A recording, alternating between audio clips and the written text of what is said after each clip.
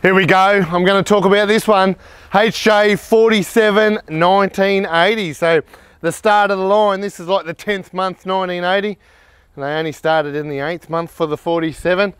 And this one, it's back history. We're not too sure. So the new owner of this, Gus, bought it on an auction, Lloyd's, bid for it on Lloyd's, won it, and decided to do her up. Now he won it this year. He'd done the full resto in 10 months and he did it himself. We've had a relationship with Gus the whole time, coming to MrLancrsuier for new and used. And usually when you sell parts to guys over several years, they usually don't happen this quick. So I believe he might be semi-retired, so he's given it a lot of time and hasn't missed anything either. She has come up a real treat. Now it's nice and, let's say factory. There's a few little things on it that have been updated, and we'll get to that, but it's just going for a pretty plain HJ47 feel, and he's done a great job. This is a factory color as well. So right up the front, we've got the ARB bull bar, color coded, and then back here at the tray, it's all color coded 033, which is the Toyota white from the day, and gives it its look. So normally you see them black. Also, he's added some XTM LED lights to help out the old Toyota lights. We all know they're not overly bright, so that makes a difference. Now, going around all the trims, everything's been replaced, everything's new. An enthusiast will know that that is an earlier badge, brand spanking new, genuine, but Gus has put his own touches to the whole vehicle, so he prefers that badge. We got some Renegade RT. They look pretty good on the steel sun raisers. And underneath, we got a fulcrum suspension with raw shocks. So that's holding this bad boy up. And what else can I say? Right behind me, the wood tray, the sides, it's got the full wood floor. Gus made that all himself. So he's done the whole thing. Like when I say the whole thing, this 47's still all steel. There's no fiberglass roof. It's all steel. It's another one of those ones.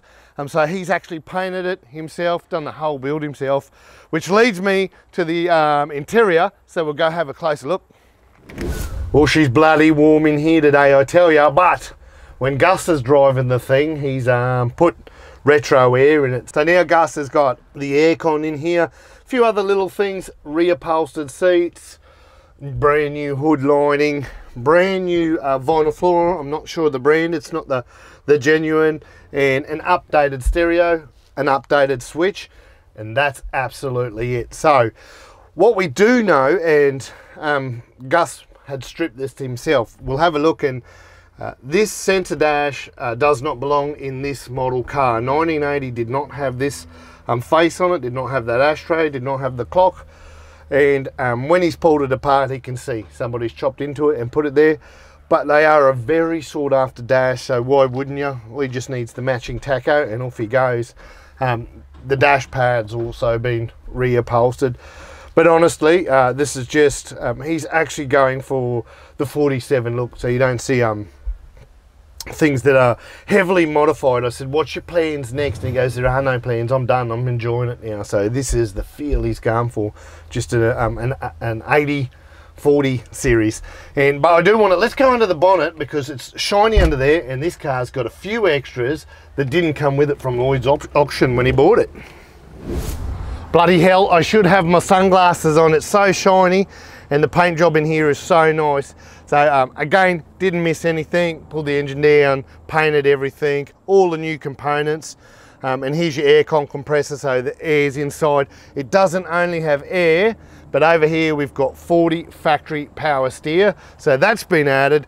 And one more little bonus that 1980 didn't get is the disc brake upgrade from the later 47. So Gus has gone and put all that in.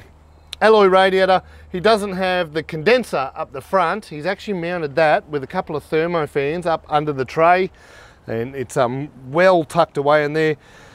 I can't see this ever going through a bog hole at the Glasshouse Mountains and getting too much mud in it, so it's ideal for this build.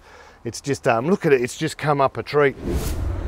I've got to say too, I didn't even mention this, but when I said it was all done in 10 months, now we're also talking fully rebuilt the engine, fully rebuilt the box, fully rebuilt the diffs, the brakes, everything. So everything's been full cab off, full mechanical rebuild of everything. So they've done really, really well on this job. And it's only been on the road for a few weeks. Today we saw it with the aircon for the first time, so it's now time for Gus to go and enjoy this one. 1980 HJ47.